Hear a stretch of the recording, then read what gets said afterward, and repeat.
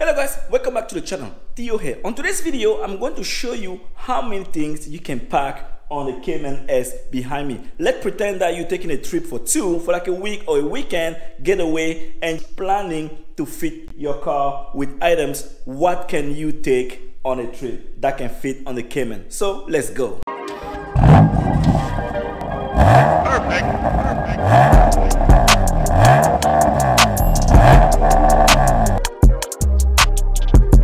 If you're new to the channel, this is my 2014 Cayman S. I've modded this car for the past 2 years, and today I'm going to show you exactly how many things can fit onto the car. Now, for those who don't know, the Cayman has a front trunk and it has a little bit of space on the back too. So that's about one of the best things you can have when it comes to a mid-size engine, because most of them will have either the front or either the trunk on the back, and you won't be able to fit as much stuff as you can fit on this car.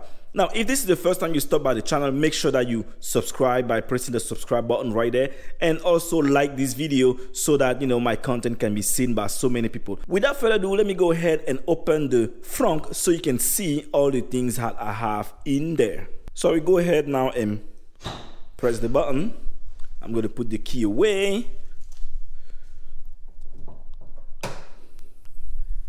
There you go. Now, these are the items that I have here right now. So let's go ahead and take them out. So I have one carry-on bag that you can fit in there. Actually, let me take this coat out first. That's one coat. I'm going to put it out in a minute. I have these toolbox that I really did not have to pack. But imagine you have like a little things like booty size that can fit. So you have that. I can put that right here on the floor. Now I can take my one pair of carry-on bag.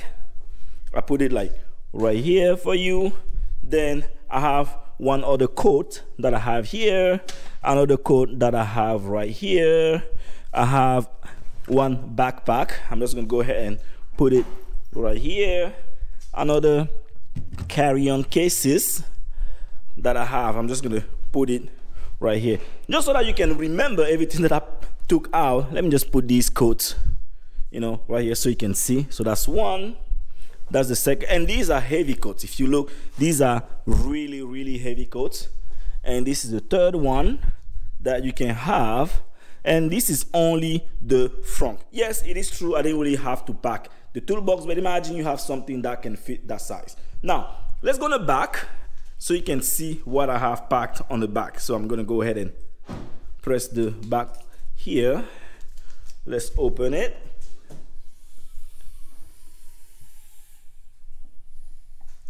Now on the back here, again, another heavy jacket here. Imagine, look at this. This is huge jacket here. So let's go ahead and put it right here, just so that you can see. I have one more carry-on case right here that you can fit on that little compartment. And let's say you're traveling with a lady and she want to pack an extra bag. You have one right here, although you have to keep it kind of light for it to fit on the back there. Now, again, these are only the items that I placed in the front and the trunk. You still have space on the inside behind the seats. On the inside here, you can put another, maybe briefcase or book bag behind the seats. Now, if you're short like me, I'm 5'7", you will have this much space on the back, but if you are tall, you might not have any more space on the back here. Now, if you come behind here, this area here on top, you can easily put maybe other items, but the reason I don't recommend using this is because this is gonna block your rear visibility. Because if I close this, you're going to see that the back here, if you put stuff here, you won't be able to see on the back. This wing is already an obstacle when you look on the back, so adding more items here on top, it's going to make it difficult. What do we have here in conclusion? 3 suitcases, carry-on bags, that should be plenty enough for 2 people. Some jacket, you can replace jacket with extra stuff. It's just because those are the items that I had on hand. One book bag, you can put another book bag inside the car, a little briefcase maybe if you have one small like that. All of those fit in here perfectly. Now name me another car where you have first a frunk and a trunk that is mid-size. You don't have many cars that are practical like this. Now again, yes, if you have an SUV or if you have any other car, you can fit more things. I'm just talking about 2 doors, mid-engine, where you can fit this much stuff.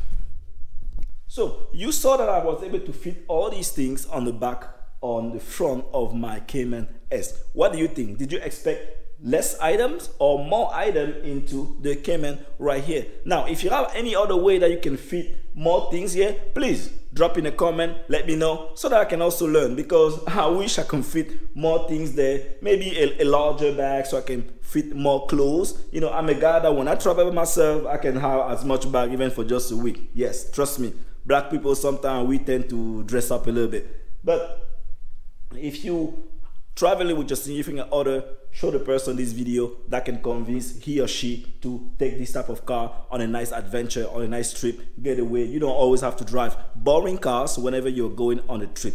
Rent one of these cars on Turo or any other site that is out there that can provide you this car if you don't own one, and then experience it. These cars are nice German engineering, and really, you know, they provide you the greatest joy whenever you drive them.